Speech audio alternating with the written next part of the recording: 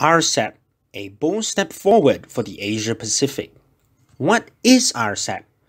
The Regional Comprehensive Economic Partnership, Rcep, signed on 15 November 2020, is now the world's largest trade pact. It involves 15 nations, including all 10 ASEAN member states, Australia, China, Japan, South Korea, and New Zealand. It is a heartening show of multilateralism against a rising tide of protectionist populism around the world.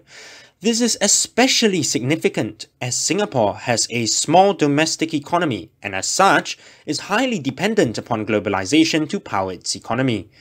Rcep contains many countries at differing stages of economic development, and this partnership will permit them to work together to further one another's economic progress. It reduces costs for firms in the region, as numerous tariffs are either lessened or eliminated, providing opportunities for cost savings to be passed on to consumers. Furthermore, Rcep economies may be perceived by investors to be an integrated market, increasing the allure of the grouping to global financial capital, and hence rendering the Asia-Pacific to be the engine for worldwide economic recovery.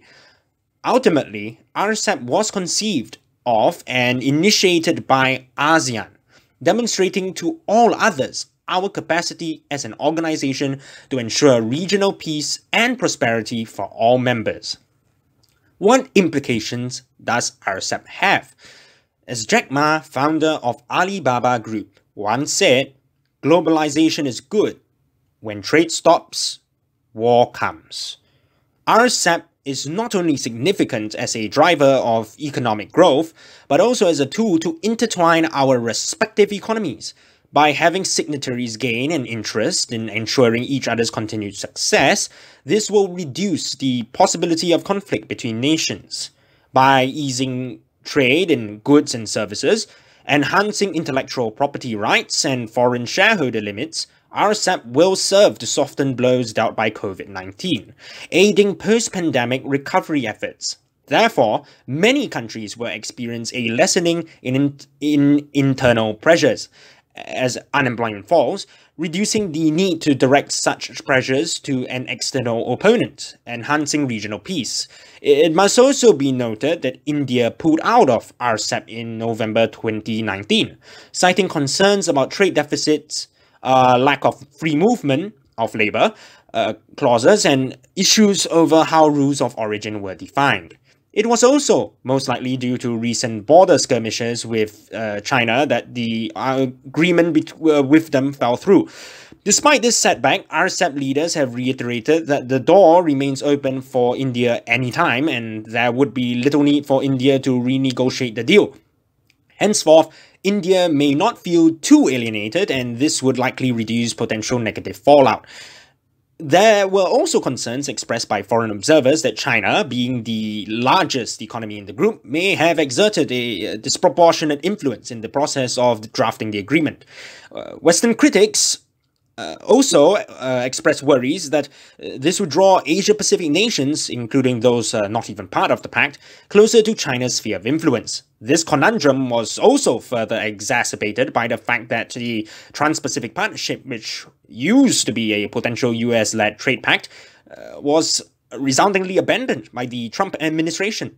This lack of an equivalent deal in the region with the US signifies a decline in US influence in the region as compared to China. It is believed that the Rcep deal may also soften China's perception as a belligerent entity, to one willing to pursue regional cooperation, in spite of having territorial and political disputes with many within the partnership. Despite the aforementioned concerns, Rcep members will still gain prized access to the vast Chinese consumer market. As all nations involved in the deal are fully sovereign, it can be assumed that whatever political concerns surrounding the pact were outweighed by the benefits of market access, meaning that Rcep was largely viewed as a win-win for all involved, rather than an unequal treaty with China at the helm. The final, most important conclusion that can be drawn from Rcep is that the American strategy to contain China economically is now dead in the water. While China and US may experience a traumatic decoupling of their economies, it is highly unlikely that China will be as heavily impacted, as they are now able to diversify their supply chains and reduce reliance upon American consumption and exports. This is a bold step forward for the Asia-Pacific, and it is hopefully a sign that we are truly in a new Asian century.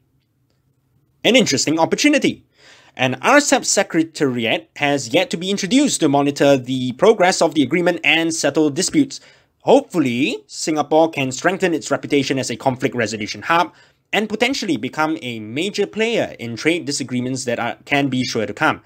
This might elevate our reputation globally as we are held up as the gold standard for promoting peaceful resolutions.